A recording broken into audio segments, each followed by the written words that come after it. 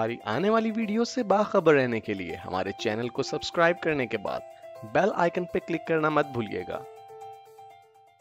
बिस्मिल्लाहिर्रहमानिर्रहीम। Dear students, IT series tutor के channel पे खुशामदीद। अपनी इस वीडियो में हम बात करेंगे कि वेबसाइट और ब्लॉग में क्या फ़र्क है।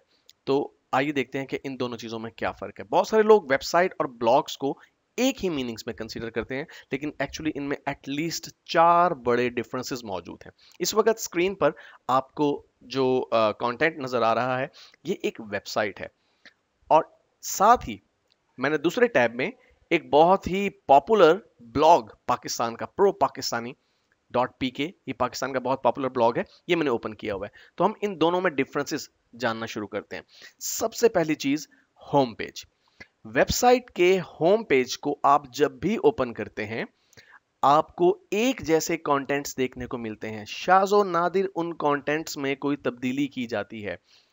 लेकिन अगर आप ब्लॉग के होम पेज से यहाँ पे क्या मुराद है मैं बताता चलूं कि जब आप किसी वेबसाइट का मेन एड्रेस एंटर करते हैं .com या .net के साथ, तो जो आपके पास पहला पेज लोड होता है उसे होम पेज कहते हैं।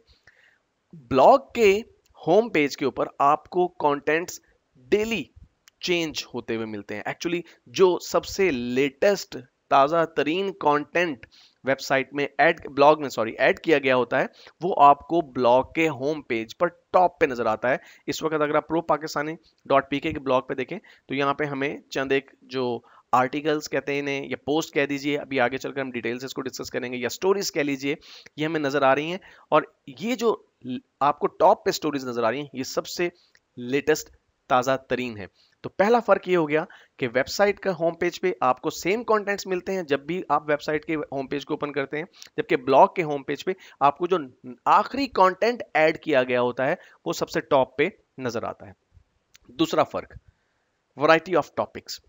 वेबसाइट किसी एक पर्टिकुलर टॉपिक पे बनती है। इस वक्त जो साइट आप देख रहे हैं, इंटरनेशनल एलिवेटर्स, ये वेबसाइट एक ऐसी कंपनी की वेबसाइट है जो कि एलिवेटर्स और एलिवेटर्स से रिलेटेड इक्विपमेंट बनाकर सेल करते हैं। अब इस पूरी वेबसाइट के आप किसी भी पेज पर चले जाएं, ये सारे पेजेस इसी कंपनी के बारे में हैं। मसलन ये कौन कौन सी सर्विसेज प्रोवाइड करते हैं, ये कौन कौन सी प्रोडक्ट सेल करते हैं, इनमें कांटेक्ट करना चाहते हैं आप किसी से तो उसकी क्या डिटेल्स मौजूद हैं। तो सारे के सारे कंटेंट्स एक पर्टिकुलर टॉपिक से रिलेटेड हैं। लेकिन अगर आप ब्लॉग को देखें तो आपको जो कंटेंट्स मिलेंगे वो डिफरेंट टॉपिक्स पे मिलेंगे। वैरायटी ऑफ कंटेंट्स अवेलेबल है। मसलन ये जो स्टोरी है, अगर आप देखिए तो ये आपको बता रहे हैं new ranking shows Pakistan is cheapest country to live in, के लाइफस्टाइल के बारे में है कि पाकिस्तान जो है वो दुनिया के सस्ते तरीन ममालिक में से एक मुल्क है। ये स्टोरी जो है स्पोर्ट्स के बारे में है। यहाँ पे आपको ऑटोमोबाइल के बारे में एक स्टोरी नजर आ रही है। अगर आप टॉप पे देखिए मेन्यू में, यहाँ पे ये इसे नेविगेशन या मेन्यू कहते हैं, तो देखिए डिफरेंट कैटेगरीज अवेलेबल हैं। Business, auto, sports, life, others, और अदर्स में भी कुछ कैटेगरीज हमारे पास यहाँ पर दस्तयाब हैं।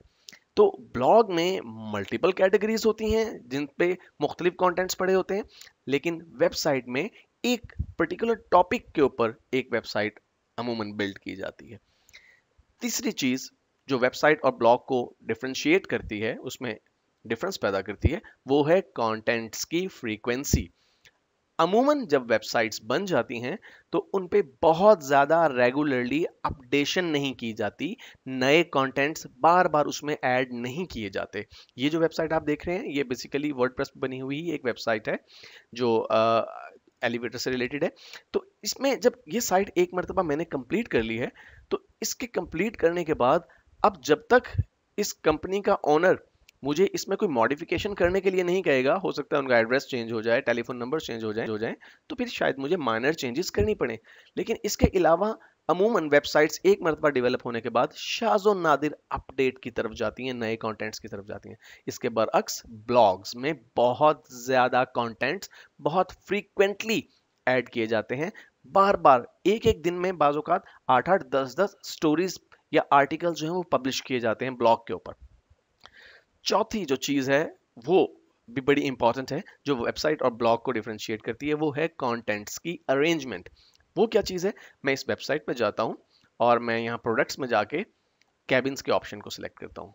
ये डिफरेंट किस्म की एलिवेटर कैबिन्स हैं। लेट्स से कि मैं चाहता हूँ कि जी मुझे सिर्फ ऐसे कैबिन्स देखने हैं, फॉर एग्जांपल जो कि ग्लास से बने हुए हैं, लेकिन यहाँ इस साइट के ऊपर एटलीस्ट ऐसा कोई फीचर अवेलेबल नहीं है जो कि कंटेंट्स को फिल्टर कर सके। यहाँ पे मैं बता दूं कि ज़रूरी नहीं है कि ये फीचर किसी भी वेबसाइट में अवेलेबल ना हो, क्योंकि ऑनलाइन स्टोर्स के ऊपर ये फीचर अमूमन वेबसाइट्स में शामिल किया जाता है। एनी हाउ, इस वेबसाइट पे हमें ऐसा कोई फीचर नज़र नहीं आ रहा कि हम कंटेंट्स को अरेंज कर सकते हो। इसके बरक्स अगर आप ब्लॉग में जाएं, ब्लॉग में जाने के बाद फर्ज कीजिए कि एक शख्स आता है और उसे इस पोस्ट में इंटरेस्ट है, वो इस पोस्ट को ओपन करता है, और दूसरा शख्स आता है उसे इस पोस्ट में इंटरेस्ट है। इस पोस्ट को जब उसने ओपन किया, ये स्टोरी को जब उसने ओपन किया, तो ये स्टोरी लोड हो गई। ये ऑटोमोबाइल के बारे में एक आर्टिकल है जो कि हसन सईद ने लिखा है। इस स्टोरी या पोस्ट को पढ़ने के बाद उसका इंटरेस्ट डेवलप होता है इस राइटर में कि ये हसन सईद की मजीद जो स्टोरीज हैं वो कौन कौन सी हैं। तो वो इस नाम पे अगर क्लिक करे तो हसन सईद ने जितनी भी अब तक की पोस्ट्स या स्टोरीज ऐड की हैं वो हमें यहाँ पर नजर आएंगी। यहाँ टॉप पे आपको हसन सईद का ब्रीफ सा इंट्रो मिल रहा है, उसकी तस्वीर और उसके सोशल मीडिया लिंक्स के साथ। और आप देखिए कि जो ज़्यादातर कंटेंट्स इस साहब ने लिखे हैं वो ऑटोमोबाइल इंडस्ट्री से रिलेटेड हैं।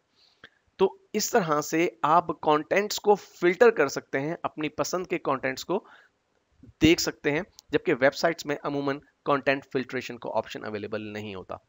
तो डियर स्टूडेंट्स, होपफुली आपको अब ये कॉन्सेप्ट क्लियर हो चुका होगा कि वर्डप्रेस एक वेबसाइट और ब्लॉग में क्या मेजर डिफरेंस है।